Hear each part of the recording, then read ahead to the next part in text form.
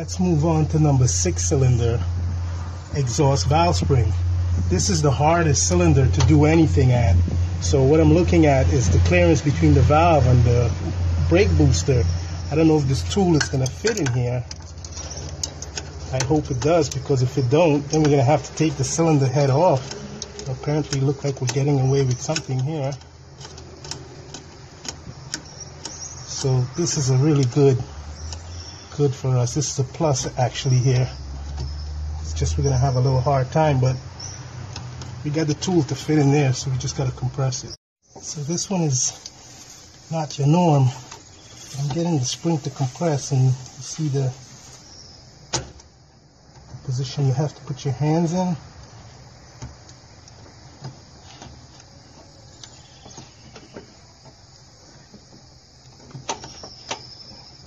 But this here is extremely tight, so we have to be careful we don't bend the valve stem.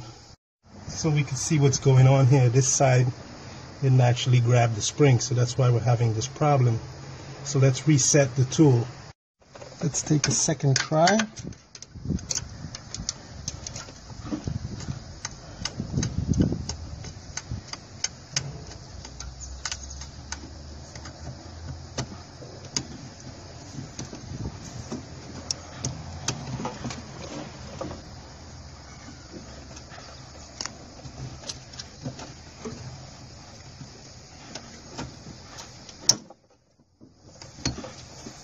So we're going to have to hold this claw in right here with our hand.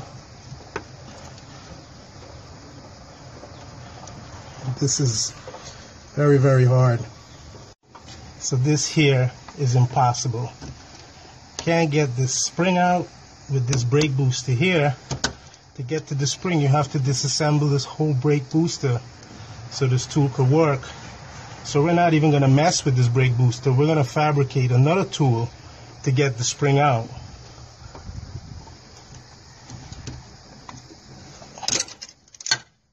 So we're going to leave that impossible one for last.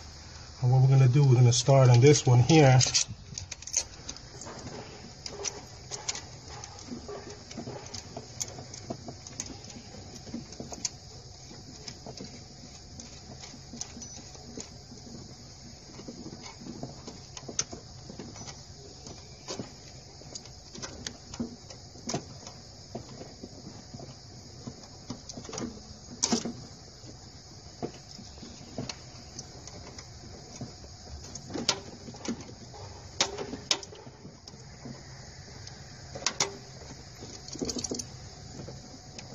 So let's get some air in that cylinder.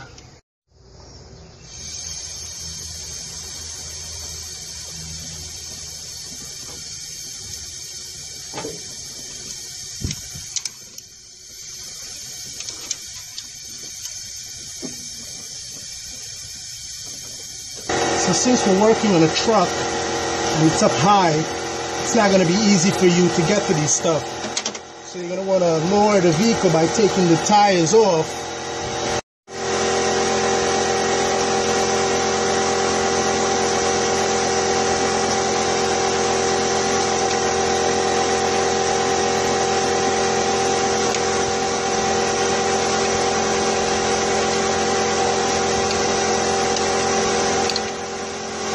So you're going to want to be careful when you're using your prying bar on these edges. You just want to make sure you don't roll them too much. You want to check it, make sure it's completely flat.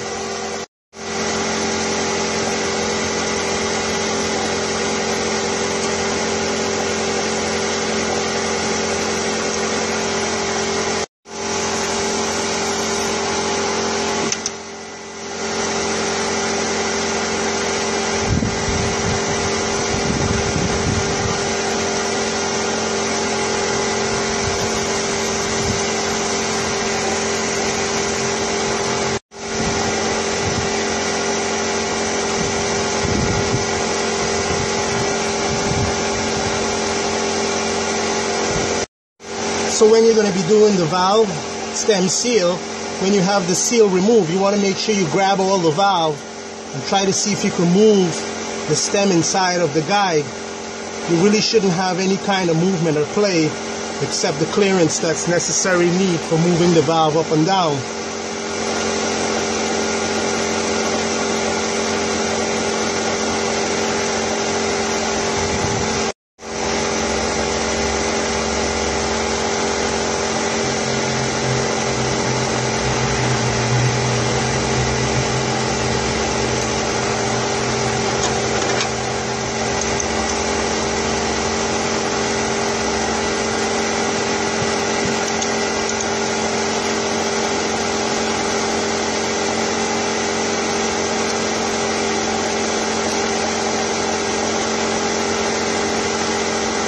So you see how this tape got stuck on the valve stem?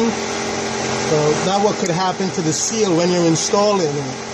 It could get hooked on the lock where the keeper go, and it could chafer the seal.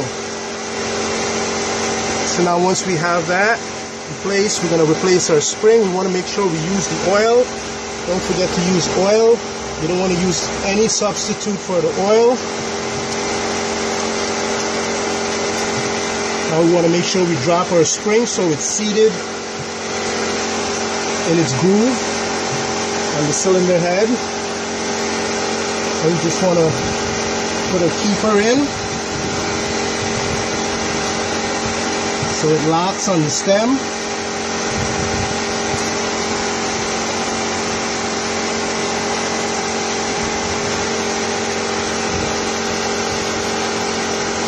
That's it.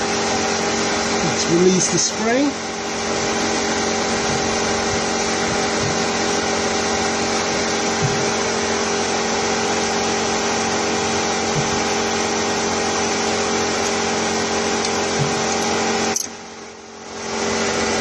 We are back at cylinder number 6 exhaust valve. And this tool basically have reached its limit in helping us replace the valve stem seal on this side, but it will still be good to use for the right side. So now the customer is coming for this vehicle, and we got to get this vehicle done today because we want to get this vehicle out of the shop, plus we want to get paid. We can't wait for another tool or take off this brake booster, so we have to fabricate something to get this valve stem seal replaced. So the only way to go is to basically copy the engineer from the factory rocker arm. And what I've come up with is I'm going to use this wrench. I'm basically just going to place it right there.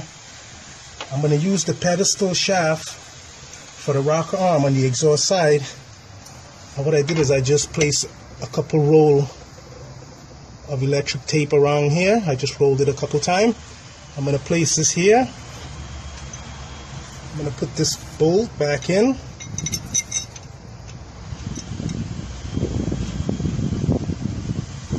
Then I'm going to put this one here. So we have the washer left there already. And what I want to do is I just don't want to leave these two bolts. I want to make sure I run these bolts down about 15 turns. Because remember, we're going in to aluminum, and we want to make sure we have a good bite on the bolt, because we don't want to pull the aluminum threads out. And what I'm going to do is I'm going to put all the bolt in just to ease the pressure that's going to be applied to the bolts. So with all the bolts in place, I just want to lift the pedestal up by hand and make sure they kiss the nut, the top of the bolt. This way I know the load is spread evenly.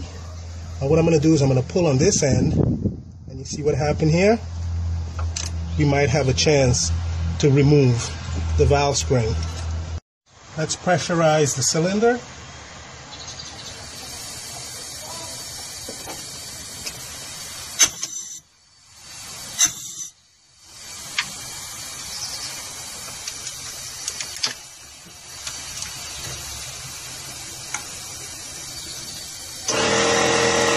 So we have removed the key from the stem lock, and this tool is still under some pressure, so we're going to release the bolt on the shaft to get the tool off, we must pay attention that the spring does not bounce out on us.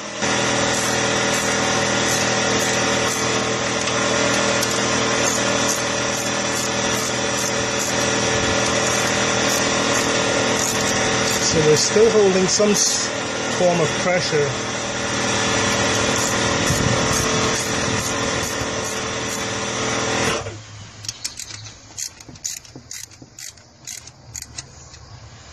So I don't want to completely remove these, because when this remove, these bolts are still going to hold the shaft in place. If I remove this and try to remove these bolts where pressure is applied, at the end, it's going to pull the aluminum threads out.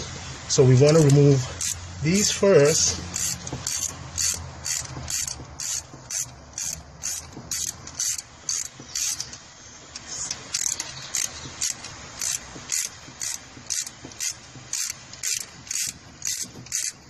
And now we have some relief where we could practically get the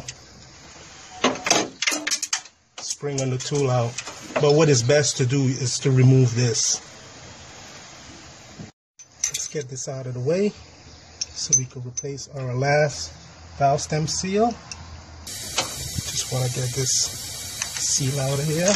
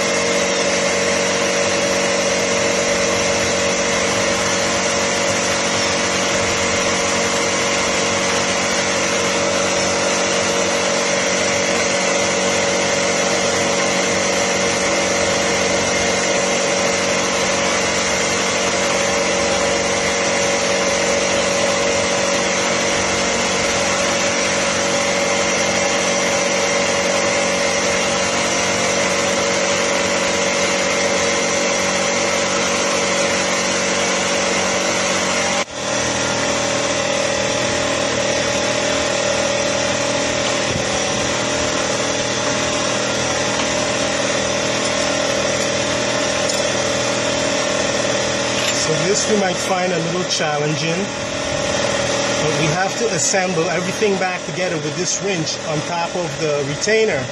Now when we compress this spring, we want to make sure we don't bend the valve stem.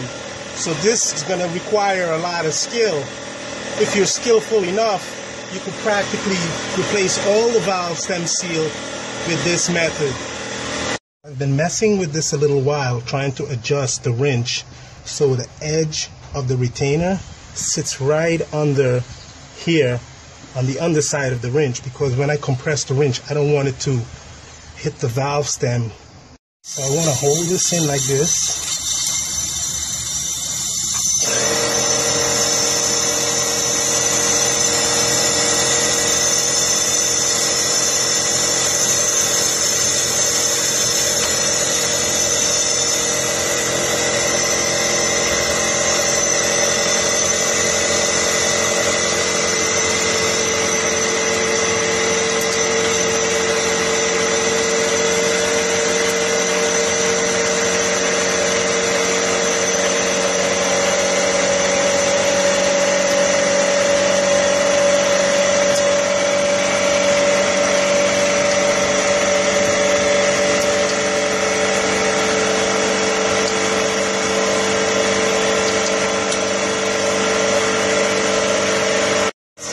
Have one of the valve keeper in, sitting the other one in, and let's see the two of them together.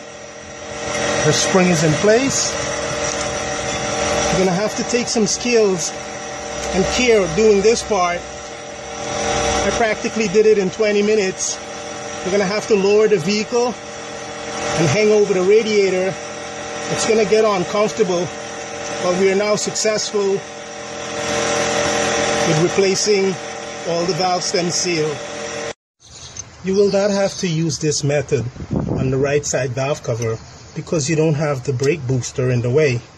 And to tell you the truth, you could really get away with using the wrench and the rocker arm pedestal bar to do all the valve stem steel instead of buying the universal valve spring compressor tool.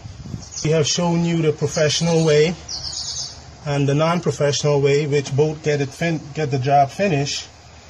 And what we want to do is we just want to make sure we pop our valve so it's sealed with its valve seal and its valve seat.